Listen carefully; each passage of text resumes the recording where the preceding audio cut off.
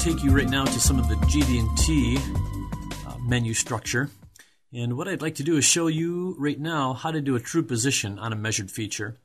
I've got a couple of weld nuts at the top of this frame that I've actually measured inside of a soft check tool, and I'll zoom in just a little bit more on that as well.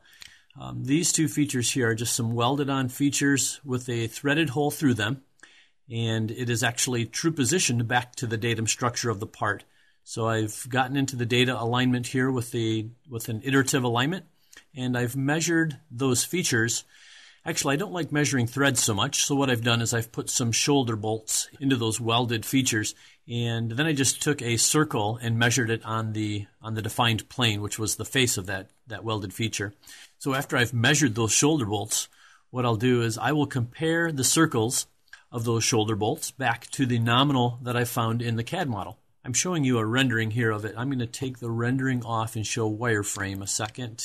Okay, and you'll see in purple are my measured shoulder bolts at the plane that was the top of that welded feature.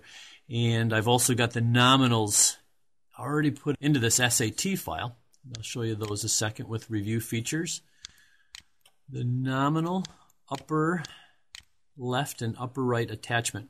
So if I view them, you can see that inside that diameter right there, I've got they're highlighted red, so you'll see those as nominal features. Right mouse key to get out of that. Okay, so I've already associated my measured feature here to that nominal CAD feature. So if I go back to review features and I look at let's look at the left upper attach and view that. You'll see it right over here on this side, and I will center that up a little bit. Okay, you can see that measured shoulder bolt was a little bit off from the center of that welded feature.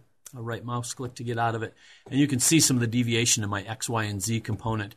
So I've got a major difference in the Y component that will contribute to my true position callout. So I'm going to say OK to that. So I'll go up to the GD&T callout here and go to position. And this dialog box comes up. What it's showing me here is that this top area is for an RFS. And I'll move this over just a little bit. Since it is a threaded hole, the regardless of feature size is how it's called out on the drawing. So what I'm going to do is I'm going to update my tolerance here and say that it is 2 millimeters for a true position. This maximum material condition call out I'm not going to use, so I'm just going to let it default to what Faro says here. And then I will come down here and I'm going to select the feature.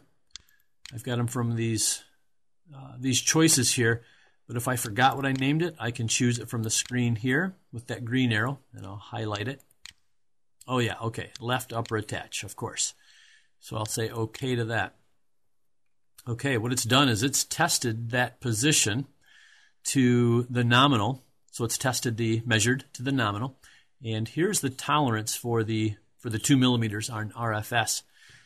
What I'll do then is I'll go to the Tolerances tab and I'll just deselect the MMC. I don't care about the maximum material condition here or any bonus tolerance. I'm only concerned with the RFS. Now back to report, it's only going to show me that RFS. So here's the tolerance that it's testing against. Here's the deviation, about 5 millimeters.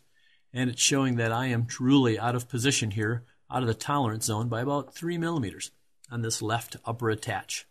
And then usually what I do is I will change this label to position upper left attach. So I will give it a name so that when I pull it up for my graphical text report that the name actually makes sense for what feature that is. And I'll say OK to that. So what I'll show you is how that looks under Review Features. I've got that highlighted now, the position, that's the upper left attach.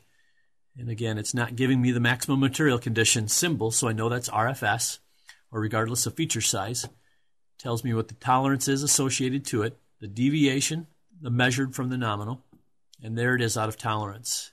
And this box will tell me what feature is actually being tested for.